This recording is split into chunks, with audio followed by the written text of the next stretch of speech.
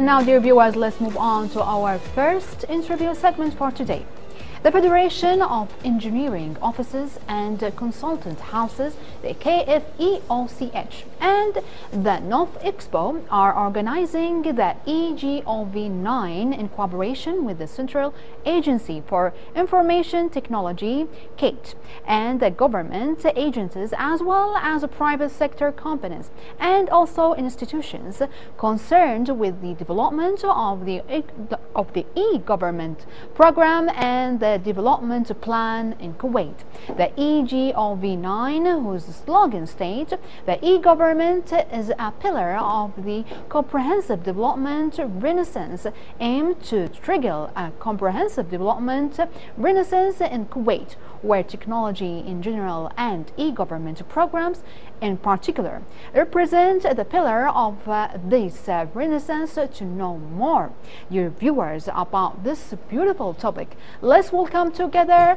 Dr. Anwar Alharbi. He is an IT consultant, Central Agency for Information Technology, KATE. So hello and good morning, Dr. Anwar. Good morning to you and to your viewers.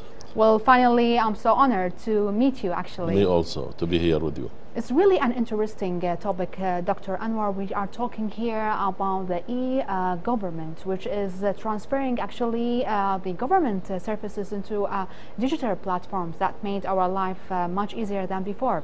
So we will talk about that in our interview, Doctor. But let's talk first about the e-government forum that been organized from 9 years actually. Let's talk more about that, Doctor. Thank you very much for giving me this chance, first of all, and also this is the 9th event of this e-government forum, which represents the biggest event in Kuwait that gather all the IT guys, government and the private sectors and the personnel also who are interested in the development of this event and to transfer from the normal work to the digital world. Yes. And this is in between, so there are a lot of updates, there are a lot of modernizations, hardware, software, also procedures, also legislations are needed for this. So this event brings those top of the mark or the benchmark of the market to be gathered in one place to communicate with each other and then see what is the best way to go forward from the recommendations this conference will announce very soon. That's interesting. And Doctor, I can see some brochures here. Yes. Is it related to the forum, isn't it? Yes, this is the brochure, which means there are the speakers, I mean very well-known speakers from the government, and of course this was under the auspices of the Minister of His Excellency, the Minister Mazen Al-Nahid. And then this is, of course, the Minister of Commerce and Industry and Minister of State for Communications and Information Technology Affairs. Can I take a look? Yes, Doctor? please. This is very important. You can have a look. This is the brochure, dear viewers. Yes. For the forum. Yes, and it was very fully packed, 3 days, and then these are many people, there were many people participating in this event. As I said, these people are very much focused on the development. Oh, there is a participants. Yeah, there are some. We'd like to know their role, actually, Doctor. You see, I was really very pleased to see, I was the chairperson there, then chairing the meeting, the moderator, and then the participants from the government bodies were almost 350 people. Wow. And they were very much interested and to participate. The fact they came is very good sign that there is some good tendency in the government to participate in such events, to learn, to educate themselves, how the best approaches in their institutions, in their organizations, and their bodies, so that they can know how to move forward to meet the requirements of, especially after COVID-19, everything went online. Exactly. And this, of course, needed a lot of expertise, a lot of education also.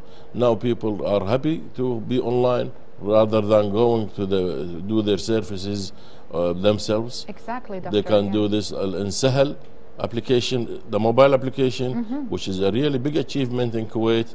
Yeah. Since it is being launched 6 months ago, That was a big achievement that many people using Sahel now exactly to do their services, to do their jobs. We're going to talk about Sahel application later on, doctors, Sahel as its name, easy. But now let's talk about, Doctor, how can we make a proper, actually, e-government status? What are the pillars for that? You see, this is very important to know that there are a few pillars. First of all, you need the technology itself, the information technology environment. This is one thing. The people, you have to have the people who are well aware of how to handle this technology and to move forward with it. And of course, there are procedures. You need good procedures to be in a place in order, such as you need to be, for example, dealing with each other in emails inside the organization. You don't do it with paper. No more papers. There has to be a decision, a decree, a decision, whatever you might call it, from the top of the organization that never use those papers. And this is a tendency from the government, you see, to go to the paperless offices. So this is an aim. This is an aim, and a very big objective.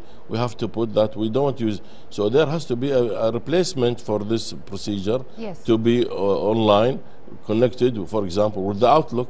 So let us say, or another email software. So this is one thing of doing the procedures. I mean, okay, for example, you need to approve the electronic signature.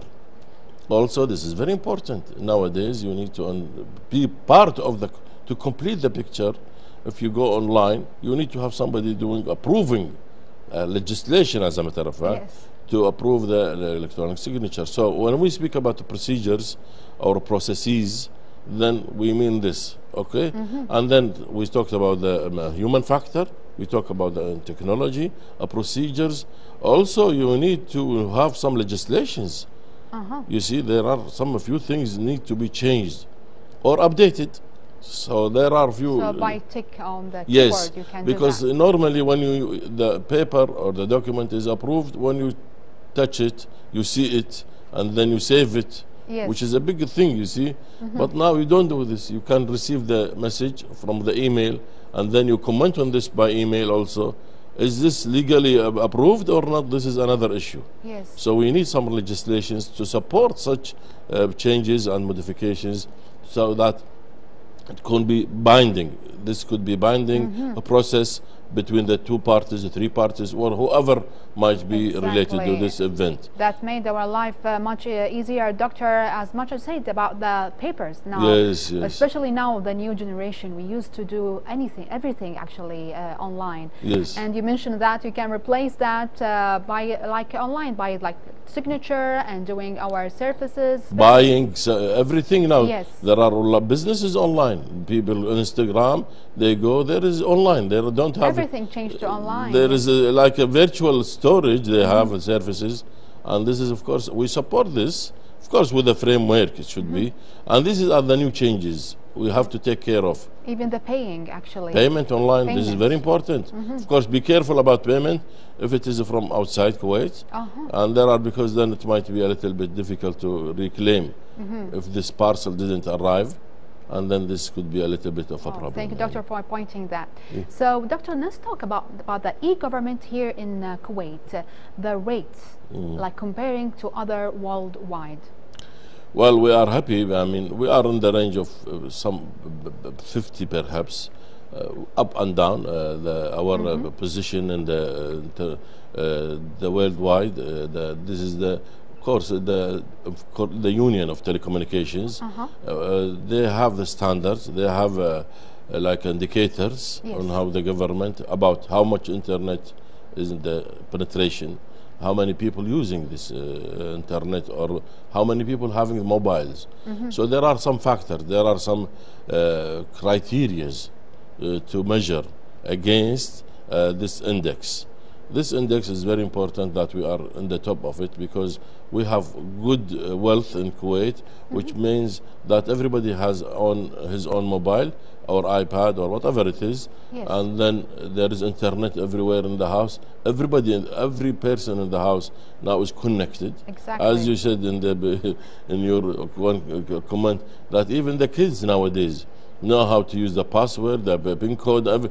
2-year kid, you know. They can buy some games as They well. buy games and they go, give me your mobile, give me your iPad, and they buy online. Exactly. Everything. 3 years old. 3 years old, yes. This is a change of society, and we have to take care of this because there are some hackers, some people who might misuse these kids' usage of the internet. Exactly. So, Doctor, now let's talk about another aspect, which is digital transformation. Yes. We'd like to know more about digital transformation, actually, Doctor. Digital transformation, we are in KTV, for example, this is a high priority, and the government has it as a high priority.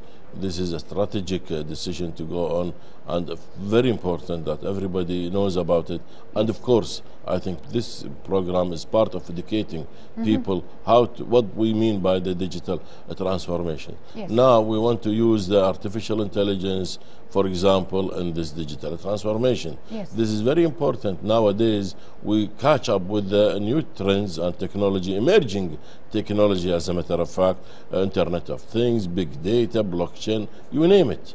You see, these are new trends. Of course, we use what we need. It is just not a notion that we want to use it. We need as we need it. The amount of the size of technology we need it, so that we don't overexpend on this. You see, we do this. This is a very important thing. Yes. But digital transformation means we are going towards the smart government, which means there are a lot of things we have to do. A lot of training, education, training, also media. There is a message, continuous message to the people. Yes. Of course, the management and hierarchy in the management need to understand the importance of this mission and vision of the transformation, so that they can accommodate themselves, their people, their organization to be part of this digital transformation. That means they have to get or to be involved in the workshops, training courses themselves and their people and their employees. Because this is it is a process. It is not a press of button. Then we are in the digital transformation era. It has to be, of course, continuous and gradual, so that people can be convinced. So, what about the training? You mentioned about training. Does really training can affect the digital transformation, Doctor? In KTV, we have a e-learning portal. Educational portal. This is very important, where people have been trained. Some 4,000 people, employees in e-government, were trained on all aspects of information technologies, specializations, such as the networking, such as the software of production, for example, Office and others, artificial intelligence, big data, networking. Just recently, we organized with the Dell that for kids, for girls, how to do projects on AI, the artificial intelligence. This is very much important for society to educate people right from the early ages, so that they understand what this technology all about, so that they can gain this knowledge, get in love with this technology, so that they use it properly. We want to emphasize on this also, that we want to use a proper technology because you see there is everything, there is a side effect to it. People might use it, there are bad ads come, and when the kids use it, they might be affected, of course. So we always advise people to be aware, to monitor, to educate themselves, so that their family will be on the safe side. Yes, we'll speak about that, Doctor, in this question. Is it really e-government really secure to be used, especially for children? Well, it is not only e-government aspect, it is on the personal level, as a matter of fact, and family-wise, and society in general. Maybe the person's awareness as well. The awareness is very important. For example, how safe, this is very important. If I may ask you a question now, we are on air now. Do you know if your mobile is being hacked or not? Is being spied by other people or not? You never know. Yes. Because you are not specialized, you see. And if somebody asks, is your iPad has been hacked or being penetrated by other people? Nobody knows, because it is part of this game that people get into your devices or our devices, so that nobody notices. So of course, there are precautionary measures need to be taken when we do this for the e-government, because this is on a higher level.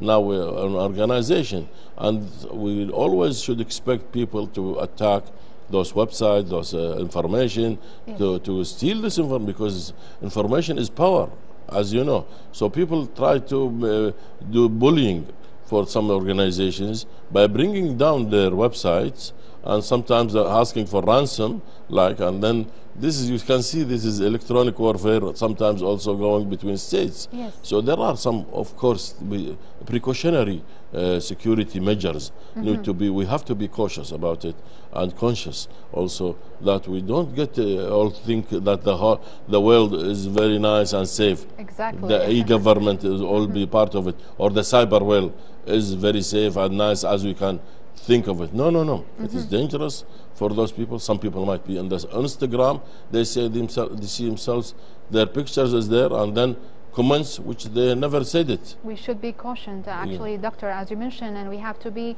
aware of using our devices. As you mentioned, the training is very important, yes, especially from the young age, to know what they are using, what they are entering, especially the bad apps. Yes, the Minister of Education has a role in this, or Minister of Information has a role in this. Of course, in KTV we have a big role, and we are doing it. Yes. That's really great, and I had really pleasure interview Dr. Anwar, and thank you for generous information about e-government. Thank you very much for interviewing me. Thanks a lot. Thank you so much. Big thanks to our guest today, Anwar, Dr. Anwar Alharbi. We are trying to provide the best education for our children. Of course, there are lots of activities that all schools adopted for more improvement. The programs in schools are kindergarten aim to improve higher education in schools. Moreover, the introduction about the improvements about the education that include the institution and also the running water and a hand washing station to create as large a support base as possible. Teachers also reply, and also their parents are trained in hand washing, waste processing and food hygiene. So it's really an interesting report how to protect our children actually from bacteria, how to teach them how to wash their hands. So let's take a look at this report.